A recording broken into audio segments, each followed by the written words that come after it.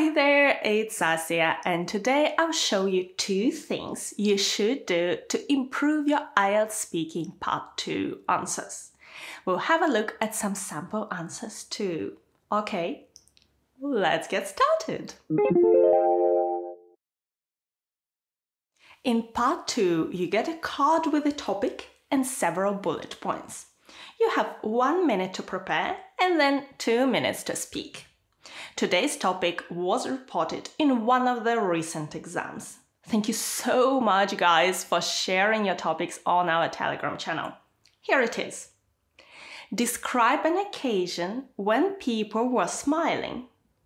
You should say with whom you were, when it happened, why people were smiling, and explain how it made you feel. Now, let me show you some of the common problems with Part 2 answers.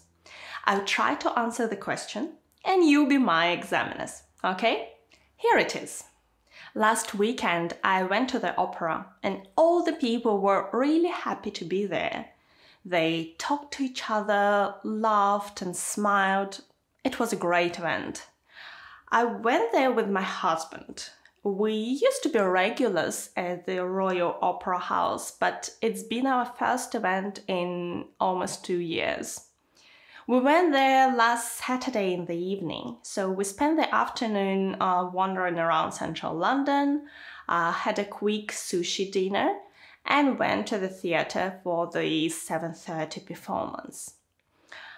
I think people were smiling because they were really happy to be there. The theatre had been closed for over a year because of the COVID outbreak and a number of lockdowns. Finally, it reopened at the beginning of September, and after such a long break, it was a real occasion, and I was excited and slightly nervous about it, as I guess most people were. What do you think about this answer? It wasn't very convincing, was it? It was a bit boring and the language was quite basic. The sentences were quite short and they were not really connected to each other. I noticeably struggled to develop ideas and eventually ran out of things to say in just over a minute. This kind of answer is common if you start following the bullet points, like I did. The problem with bullet points is that they ask such basic questions that the answers are short and basic too. And a lot of information I could talk about was left untouched.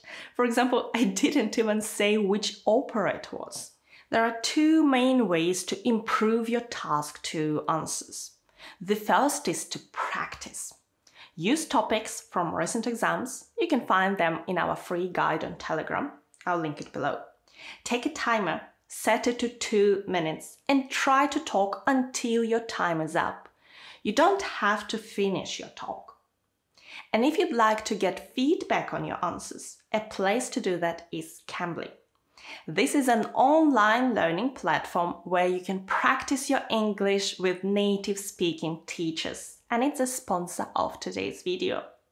With Cambly, you can choose a teacher you like, or book lessons with different teachers and get used to a variety of accents. You can suggest a topic for your lesson, or take the IELTS speaking lessons or even a mock speaking test. Lessons start from just 15 minutes a day, twice a week, and you can take them at any time that suits you. At the moment, you can take 1 10-minute class for free. And if you like it, subscribe using the link in the description to get an extra discount. You'll save the most if you take a 12-month plan. And if you change your mind, you can cancel your subscription and get a refund. I encourage you to take your free lesson while it's available. All the links are in the video description box below. And now let's talk about the second way to improve your Part 2 answers. An important point to know here is that you don't have to follow the bullet points. In IELTS writing, you have to describe each bullet point, but not in IELTS speaking. These prompts are simply there to give you some ideas to speak about. Concentrate on addressing the main question. Find a story and tell it. Let me try again. I'd like to tell you about my recent visit to the Royal Opera House in London. Last Saturday, my husband and I went there to see Verdi's opera called Rigoletto. It was such an occasion. The performance was sold out and the room was absolutely packed. Before the performance began, people were chatting, laughing, and smiling at each other. I think they were really happy to be there and to see other people. And in the end, the audience just rose to their feet in a standing ovation. Of course, Rigoletto is an impressive opera, which was masterly performed and totally deserved an ovation.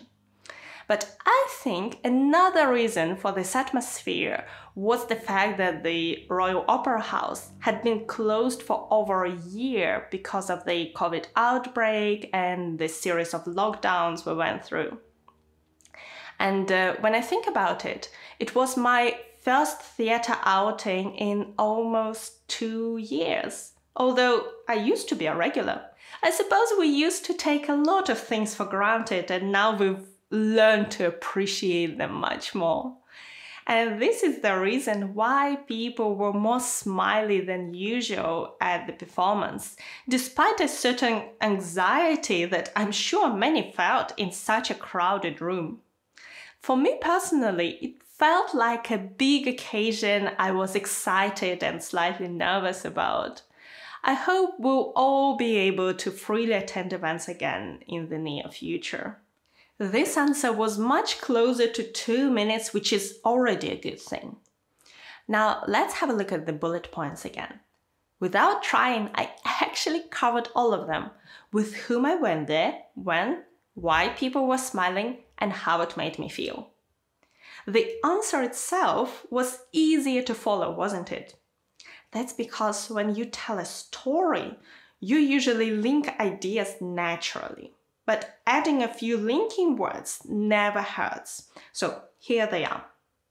And because I was telling a story, it was easier to talk without effort, which is needed for a high fluency score. My vocabulary was more complex too. I used a number of collocations or words which are commonly used together by native speakers, such as to deserve an ovation, to attend an event, or to take things for granted. And I used many more grammatical structures and different verb tenses. I mainly talked in the past simple, but I also used to talk about things I don't do anymore. There is also the past perfect and past continuous tenses. And I use the present simple and perfect to describe my thoughts and the future tense to wrap up the story. Plus, there was a number of complex sentences and the passive voice. The last criterion examiners use is your pronunciation.